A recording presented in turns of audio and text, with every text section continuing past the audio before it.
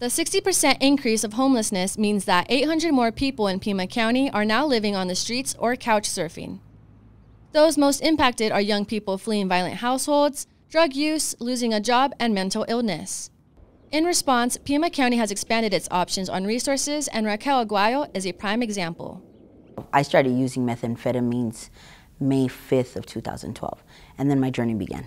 Aguayo is a recovering addict of 11 years. She is now working at the Primavera Men's Shelter where her life has been changed.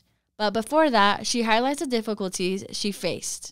I was on Section 8 and I was in full-blown addiction, but nobody around me really knew. So I get a little bit emotional about it, but because I'm still going through the difficulties. Aguayo's addiction led her to losing her family, house, and car. Through programs offered in Pima County, she was slowly able to recover her life back. She plans to continue working at Primavera Foundation and hopes to get into the home ownership soon. I'm going through the situation, but it's going to empower me, make me better, and I'm trying to wear the jacket of, if I believe in this system. Everything that everybody's doing for me is going to help me be bigger and better. While the numbers for adults increased in Pima County, the number of youth experiencing homelessness decreased by 39% between 2022 and 2023, according to the point-in-time count and housing utilization report. Helping eliminate homelessness, Youth on Their Own is helping youth get back on their feet. Daniela Figueroa is a director of programs at Youth on Their Own, where she has been able to be a resource to youth who are in need.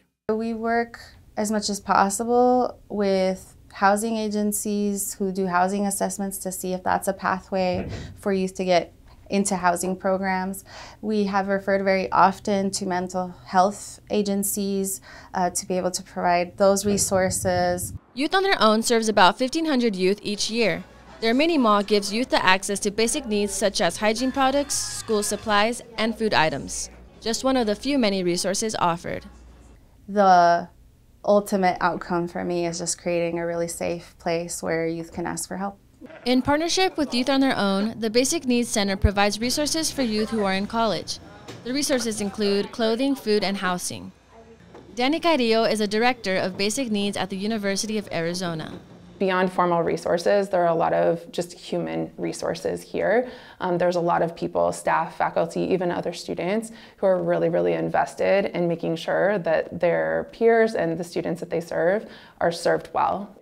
If a student is hungry, they are probably not going to do well in class if they're there at all. If a student doesn't have a place to live, they're probably not going to be expected. It's not a reasonable expectation for them to do well in a class. The Tucson Pima Collaboration to End Homelessness vows to continue to help individuals get into more stable housing by seeking new federal funds and increasing community partnerships. I'm Daniela Cazares, and this is Behind the A.